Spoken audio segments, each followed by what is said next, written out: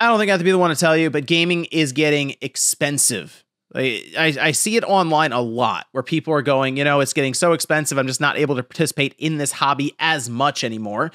But it doesn't necessarily have to be that way. And that's sort of made me think a bit about maybe a series, or at least for now, one video where we look into different ways to get cheap gaming entertainment. Today, I wanted to look at how we can put together a cheap emulation box, like one that's less than $100. So we'll say even the price of a brand new game nowadays, a Mario Kart game at $80 even, but is able to play, I don't know, we'll go for the 6th generation of consoles, the GameCube, the PS2, and the Xbox, something they'll hook up to a nice big flat screen, look pretty good, and make these games run well, while keeping it in a pretty small form factor, maybe the size of a Wii. If that sounds interesting to you, stay tuned. We'll take a shot at this and see if we can make it all work out. And if you like this sort of a video, let me know, and I will attempt to turn it into a series where we think outside the box and come up with different ways to even put together systems like this. It's not always going to be pretty, but you know what? It'll hopefully, by the end of it,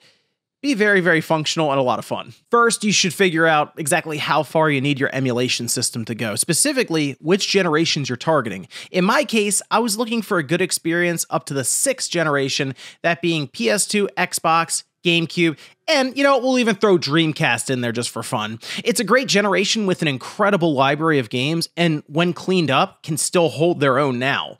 Good for nostalgia, obviously, but if you're a bit younger, don't discount some of these older titles. You might be surprised with some of the creativity from this time period. Also, it probably goes without saying, but if we're gonna get a system like this together to run 6th generation well, all the previous generations, for the most part, should also run really well then. So your PS1, N64, your Super Nintendo, Game Boy, Genesis, there shouldn't be any issues there. So while I will be focusing primarily on PS2, GameCube, Xbox, and even Dreamcast, just remember there's an entire list of games from massive libraries that would also run fine. All right, now that I have my targets figured out for what I want the system to do, it's time to go shopping over on eBay. It's pretty much the de facto place to go for used PC hardware, and after scrolling for a few minutes, I found what I think is a well-priced Dell Optiplex 7050. And look, I know what you're thinking, but give me 1 minute to explain. There are a few things you can be sure of in life: death, taxes, and cheap office PCs flooding eBay every single week. With how technology has continued to advance and large office buildings constantly turning over and upgrading their systems, we can take advantage of a market that is shockingly full of little PCs that are pretty good at emulation.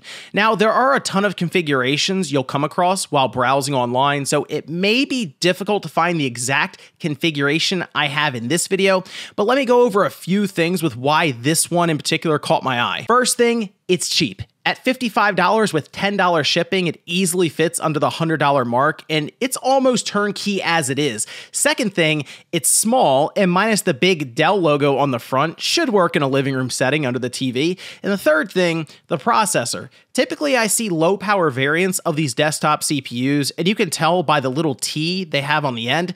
This one, however, appears to have the full-power desktop version i5-7600. It's paired with onboard Iris 630, and should handle emulation at 1080p well enough. I will need a charger, and that is a bit annoying since I needed to match up a 130-watt brick with the smaller, less common Dell charger tip.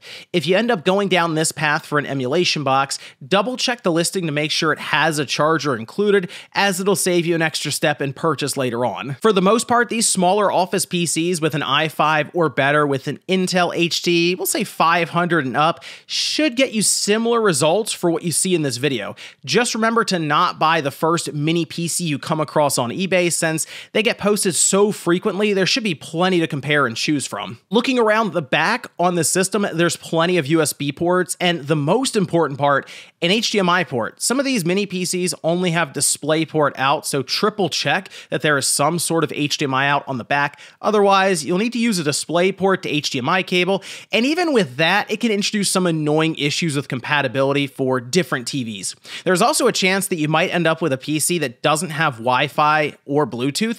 If that happens, I'd recommend picking up a cheap USB adapter like this one online. You can wire it in through LAN to connect online, but you'll want Bluetooth for more controller options, so it's definitely definitely worth getting. I did want to change one thing with this PC real quick, which leads me to another benefit of these small office computers. They're pretty easy to work on.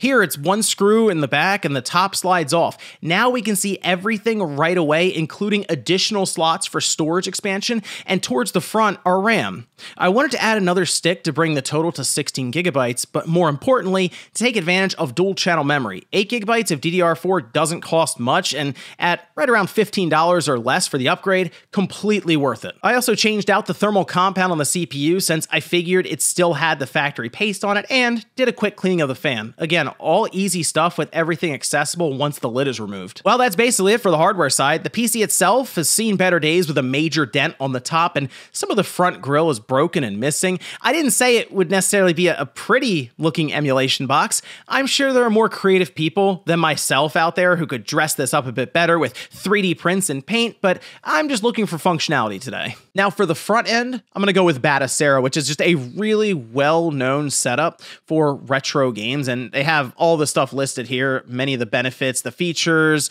it's plug and play, free and open source, but also there's a ton of documentation and a lot of know-how and troubleshooting around this. People have gone through a lot with this on many different devices, especially if you look at the download page, you can see all the stuff that it is compatible with. And while I'm going to be downloading just for like desktop, PC, and laptop, I mean, there is a wide range of devices that this will work for. All I really need to do though is download the image that they have on the website, the newest one, flash it to a USB stick, plug it in, and we should be able to load it up. While you can just boot from the USB stick, I decided to install Batocera to the internal SSD to complete the system. This way, it'll boot without a flash drive being needed. From here, I set up the emulators, installed any updates, moved over games, and dressed things up a bit with cover art. I'm not going to go too in-depth for how to set up Batocera here, but there are a ton of tutorials online that can walk you through a lot of this stuff. Fortunately, it's all pretty easy, and because it's such a popular front end, most times, if you have an issue,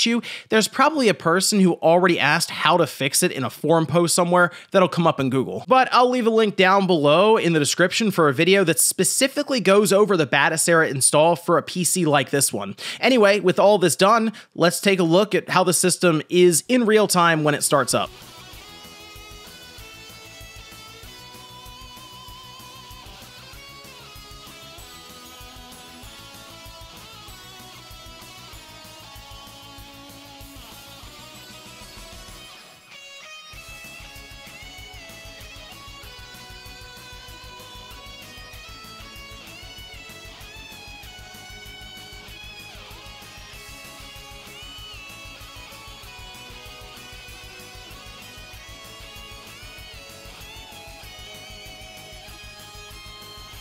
The interface for Batocera, when you have it set up, looks awesome in a living room setting. Easy to navigate menu, big images for each console, and a grid-based layout for all the different games in each category. I'm using this 8-bit Do controller that I saw on sale for like $28 on Amazon. It's the Black Myth Wukong themed one. Latency is good as it uses 2.4 gigahertz USB dongle that I have plugged into the back of the PC. Keep in mind, with Bluetooth, you can use a ton of different controllers from Xbox, PlayStation, and Nintendo, all having compatible input devices. Let's start with what should be the easiest system to run on this PC. The Dreamcast. For all these consoles you'll see in this video, I'm setting the internal resolution to a 2x, giving us a smoother looking image. Higher end systems can do higher internal resolutions and even push 4K, but for this one, I found these settings give a nice balance of visuals and performance. That said, the Dreamcast is one that can probably get bumped up a bit more since it has no real issues delivering in games like Crazy Taxi or Sonic Adventure 2. The Dreamcast also has visuals that really clean up well here and looks great in motion. You'll see this box here at the bottom left of the screen that displays performance details along with the name of the game being played. Figured I'd leave it up despite it taking a portion of the screen so you can see any frame rate fluctuations as we go. Okay, now onto the big three that I wanted to focus on for this build: the GameCube, PS2, and Xbox. We'll go to the GameCube first here, and Dolphin really shows just how good of an emulator it is with lower end systems. I really didn't have many issues with games running at 60 FPS majority of the time. Beautiful Joe, still a very, very unique game that's a blast to play, and Sega Soccer Slam is one of those hidden gems that I don't think enough people know about. Rogue Leader is usually a benchmark title for people to try out, and you can see why, with the opening minute or so showing frame drops as turrets were exploding all over the place. Eventually, a lot of the hitching and drops stopped, and it ran well. The biggest problem that'll come up here is if you're not using a GameCube controller, button placement and mapping is going to be needed, and even then, it'll probably be pretty awkward. Really, I'd recommend if you want to play a lot of GameCube games with an emulation system like this, probably get a third-party GameCube controller or get the Wii U USB to GameCube adapter and just plug a bunch of them in that way. The PS2 is next on the list and is certainly harder to run than GameCube through emulation. Typically, it seems to beat up the CPU side pretty good, but here the i5 actually holds up well. Need for Speed Underground 2 is an absolute classic and ran at a consistent 60 FPS, even when crashing into things or multiple cars were on screen. The car selection from early 2000s, along with the soundtrack, it's peak time capsule Need for Speed. Here Comes the Pain is, I think, the best wrestling game ever made. Controversial opinion, I know, but at the very least, it's got to be top 3, right? Well, it runs just about perfect here with the SmackDown finisher animation causing 0 slowdown, which was something I would notice in the past on other builds. Yes, I gave myself full finishers as The Undertaker for testing purposes, and just to lay into Charlie Haas with choke slams. God of War 2 is a similar benchmark game like we have with Rogue Leader on the GameCube, but here for obviously the PS2. And it also performed well, but I did notice at times you would see drops into the 45 to 50 FPS range, and it just ends up being a game that does stress the emulator and the system itself. But for the most part, I'd say 90% of the time it ran in the 50 to 60 FPS range and was very responsive the whole way through. And you know what? It still looks really, really good, especially that 2x rendering. Oh, and last thing for the PS2, Path of Neo works, but has some weird screen tearing thing going on. I wanted to bring it up because it's probably something that's fixable with some tweaks in the settings, and it's worth figuring out since this is a game I think more Matrix fans should play. Seriously, I started it up just to capture footage. I ended up going an hour and a half or so in before I had to stop myself because I just think it's a very, very fun game. See, we got Enter the Matrix at the beginning of the generation, but you didn't get to play as Neo, and that's what we wanted to do in a video game with the Matrix. Towards the end of the generation, we did get Path of Neo, and that finally gave us the chance to be the one. And this game really made you feel powerful the further in you went. Check it out if you get a chance, and certainly if you're a Matrix fan. The system I have the least amount of confidence in emulating is last, and that's the original Xbox.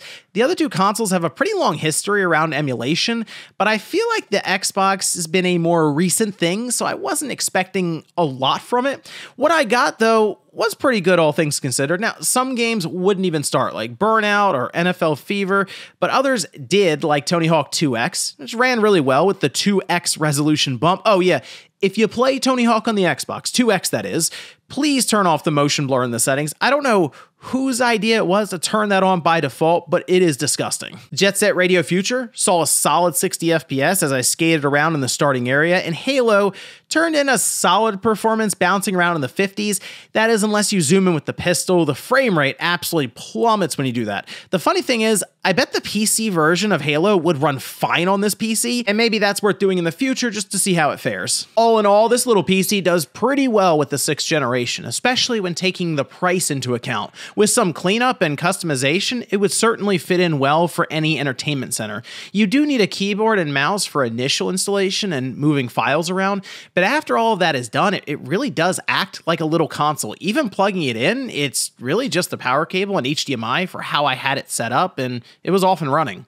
As I mentioned earlier, these PCs are all over eBay, and after checking again, even this Dell Optiplex 7050 with the i5 7600 isn't exactly hard to find. You'd probably be able to do some light PC gaming with this setup as well, especially if you stick to older titles or less demanding indie games, and Steam certainly has plenty of those. Still, hopefully this video at least gave you an idea on one way you can think outside the box and repurpose older tech to save money for a cheap little emulation box. Let me know down in the comments if you want videos like this exploring other builds or even cheap consoles that can be modified to do more. Thanks for watching, and I'll see you next time.